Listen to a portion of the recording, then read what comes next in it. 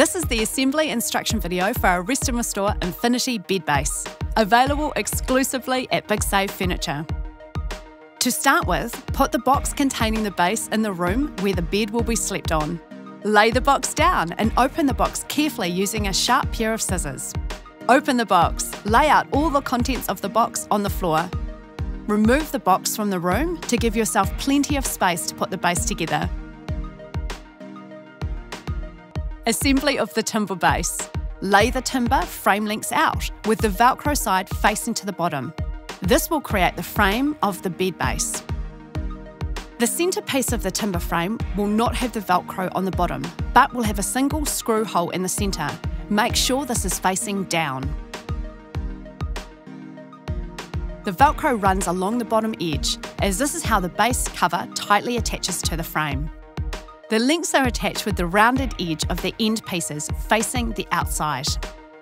Loosely screw the bolts from the inside of the timber frame lengths onto one of the rounded end frames. Then loosely attach the second rounded edge frame piece. Finally, loosely attach the centre length frame. Once all the bolts are loosely secured, you can tighten the bolts, ensuring that all the frame pieces sit straight. Attaching the feet to the base. Lift the base carefully to stand on its edge.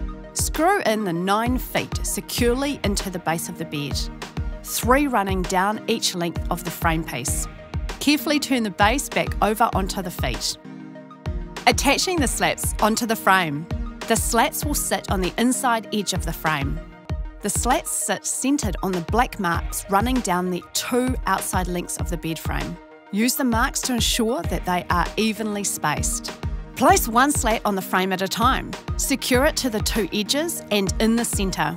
Use the 33 screws provided in the hardware pack and screw each of the 11 slats to the frame, one at a time, working from the head to the foot.